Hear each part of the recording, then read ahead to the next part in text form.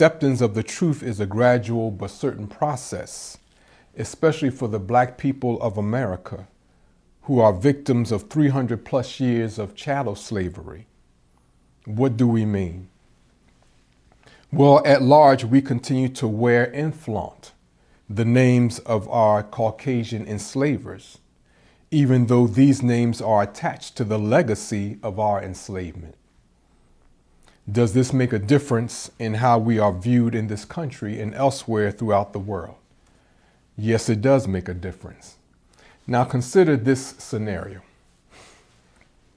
As a black person, you're in a doctor's office waiting to be seen by the doctor.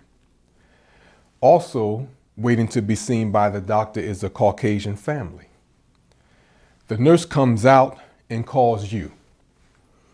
Mr. Ralph Thomas, the doctor will now see you. You get up and go. Well, the Caucasian family is slightly startled because they also have the last name of Thomas. So the little boy in the Caucasian family says to his father, "Why does he have the same name as us?" The father answers, "Because our ancestors owned their ancestors." What other response could it be?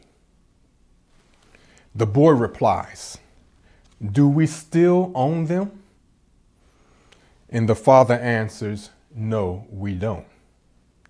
Then the boy replies, "Well, Father, then why does he still have our name?"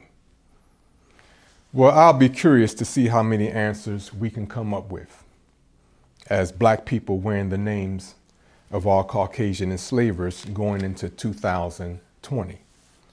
But one of the things that impedes us in knowing how serious a name is that this world of the synagogue of Satan has done its best to keep the message of the Honorable Elijah Muhammad out of the ears and the hearts of black people to prevent us from being revolutionized into a new way of thinking about even what we think are trivial matters. And a name is not a trivial matter, or else the Caucasian enslavers would not have changed our names. Now, through his person and teachings, the Honorable Elijah Muhammad ardently opposed the status quo, which is the world of the Caucasian people. That's the status quo. Well, the scriptures foretell of his work in this regard. In the book of Isaiah in the Bible, it states, "Behold, I will do a new thing. Now it shall spring forth. Shall ye not know it? I will even make a way in the wilderness and rivers in the desert." Now, who can refute the fact that the teachings of the Honorable Elijah Muhammad is not a new reality in the earth in every area of human endeavor? As such, intelligence demands that the Honorable Elijah Muhammad state his reasons for his complete opposition to the Caucasian people's evil world. So in the Muslim program, he responded to the prevailing questions regarding what he and those who followed him wanted and what they believed. Now he states in point 7 of what the Muslims believe of the Muslim program the following: "We believe this is the time in history for the separation of the so-called Negroes and the so-called white Americans. We believe the black man should be freed in name as well as in fact.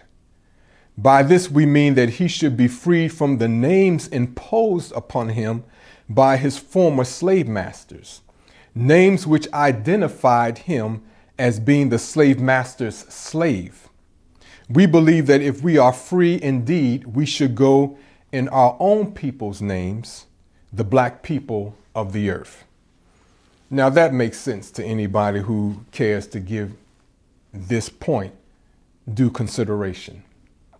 Now, this declaration is not only reasonable, but it demonstrates that doing such is of the highest intelligence. What are our own names? That is, black people's names. Well, the black people's names, as we have been taught and as we know, reflects the integrity, qualities, and attributes of the divine being who originated the universe. These attributes transcend race and language because Allah is the creator of races and He's the creator of languages.